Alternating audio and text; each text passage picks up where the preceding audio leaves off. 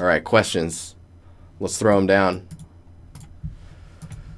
Okay, so Marky, when creating a texture artist portfolio, do studios prefer making your own props, environments, characters?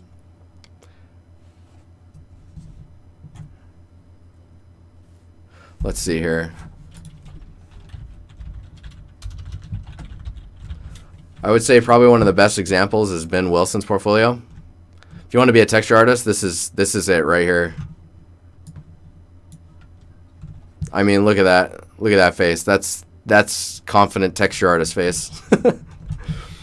You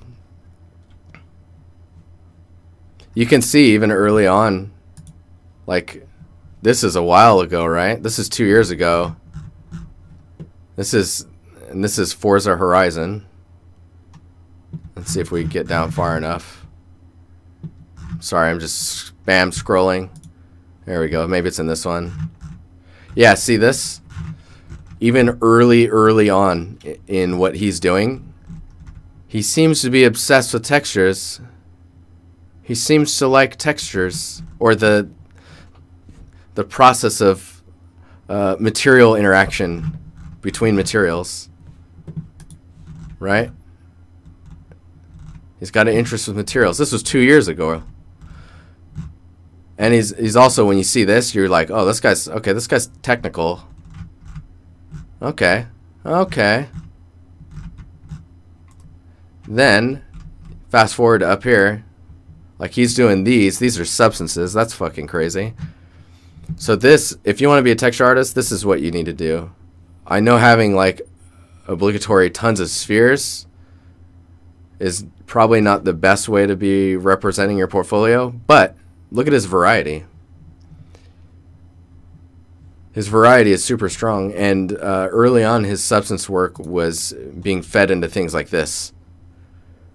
He's modeling some stuff and then applying substances to it and then trying to get those to read right. And the obsession with roughness and getting those to read correctly and how the material was created, painted, molded, formed, aged is all in the roughness. So this wall, for example, I can tell that this is concrete because of these lines here. I can tell that the concrete was poured in a framework made of wood because of the wood grain here. And the roughness and the color is telling me that after all of that, it was painted. Like, there's 3 things that tell you exactly how the material was put together in reality, which leads and makes the mind believe what they're seeing, even though they know it's 3D.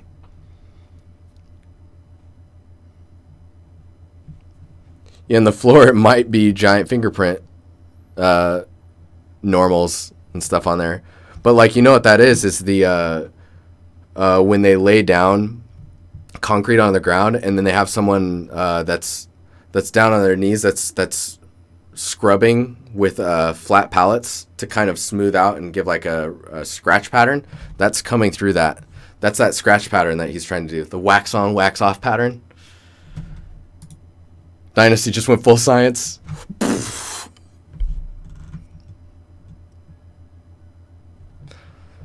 Look at the subtle variation in the brick edges too. Like, that's materials, man. Look at down here too. See that line? There's a line right here. At that line is when they started laying canvas on the surface of the wall. So then the canvas takes over, and then it's just about the imperfections in the canvas material that give the roughness variation.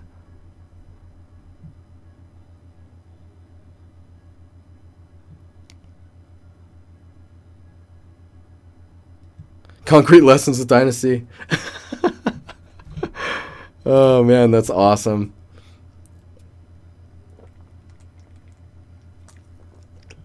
That's so funny. Now, the other thing that's really important about that scene is, see these materials, right? When you look at all these materials, you're like, yeah, these are all really nice. This one's super cool. These are all really nice though. But you know what's making them really good is how different they are from each other in the roughness range. Like that roughness variation between them is what's bringing that variety to the scene. That really makes, like, that's what makes something look real and physically based, is when you have the contrast. Like this, the way this is receiving light versus how this is receiving light and how this is diffused here, and then seeing it going down the hall. Magic, man. Fucking magic.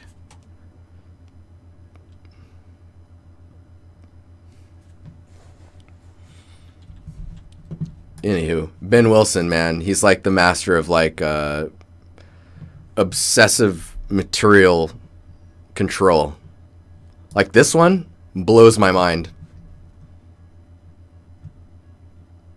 So this is like this is a good example of pushing a tool to feed your creativity versus trying to use the tool to create something that the tool can create, if you know what I mean. Like when I saw these curve shapes, I was like, wait a minute, how the fuck did he do that? He must have sculpted those or modeled them and then took the height map and then placed it in there. And I messaged him and he sent me the graph, man, and he's straight up everything in here, including the leaves, is all made in Substance. It's crazy. It is crazy.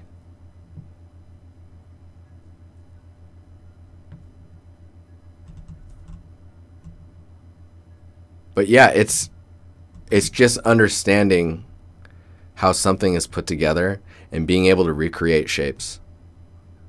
If you can recreate shapes and then put something together to the point where someone can look at it and understand how it's kind of put together as if it was built in real life, that's like that's the answer to like believable materials and or buildings or structures. Like you're building buildings in 3D and stuff, and you're like, why doesn't this look right? It's probably because the scale's wrong, or the size of your doors versus the size of the windows, or like, does the building have a base to it? Does it look like it's on a foundation? Is there like there's a whole protection layer that happens on the bottom floor of a building that no one tends to think about? Like bumpers, so that cars, when they hit a building, like what happens? Is there a system in place for that? There totally is. Totally is. Anywho, super rant. How are you guys doing? We got 30 minutes, and I'm just gonna be talking to you guys in chat. Pro Blue, thanks, man. Thanks for the follow. Crits. Let's do crits. All right, where are we at? We're just gonna start at the bottom. This is a pretty ad hoc critique. I'm just gonna start scrolling through, actually. So let me do it like this.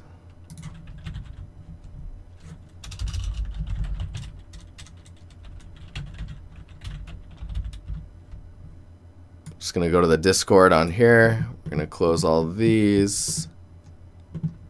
We'll leave those ones because I'm looking at those. So for people that are new here, we have a Discord. If you ! Discord, you can get the link to it. When you post stuff in art related, normally I'll have like a hashtag that I'll say for the day when I'm going to be streaming. And then I search that hashtag up here, and then whatever comes up, I just critique those for about an hour. But because today is such a weird kind of format, I'm just going to kind of go through these. So I'm going to switch over real quick.